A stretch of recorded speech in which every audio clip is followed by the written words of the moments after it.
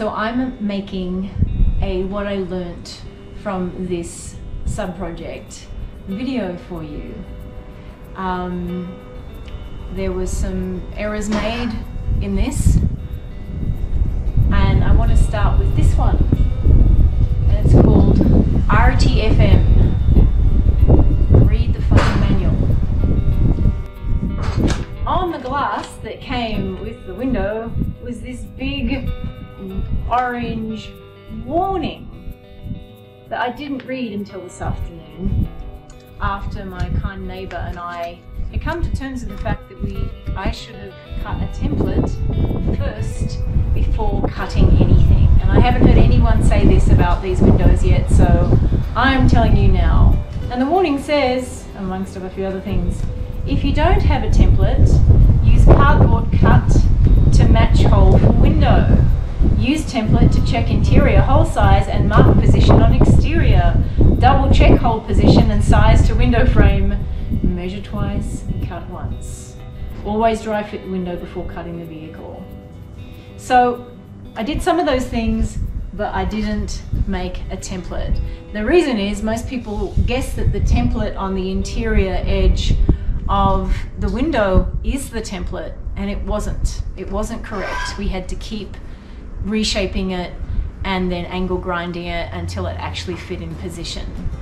So did I say that this project took 7 hours, and the last 3 of them were with help from my neighbour? Now I know this is the very first time I've done it, and it should get faster from here. I've learnt a lot, but that is definitely something I've learnt.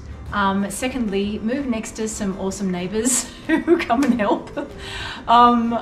If it's not obvious, these window installations require at least 2 hands, and his partner helped at one stage, so I had 2 people's hands pushing in as hard as I was pushing out when I was actually drilling the frame.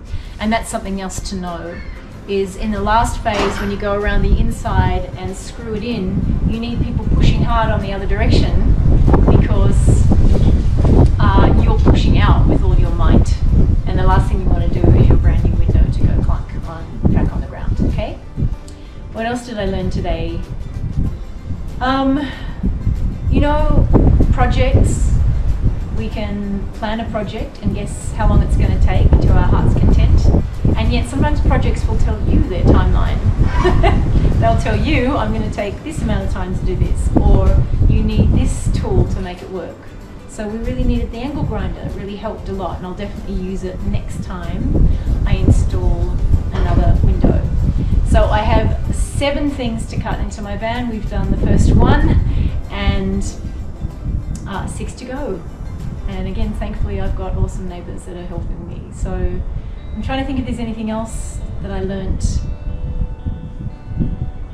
Well, I think that one thing I'd say is going into this project, I was determined to have fun, to enjoy the process.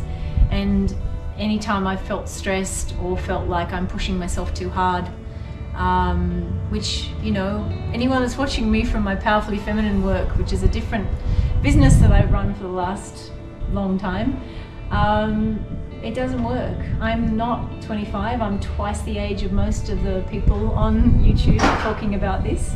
And I've got this problem with my hands, which makes them very weak.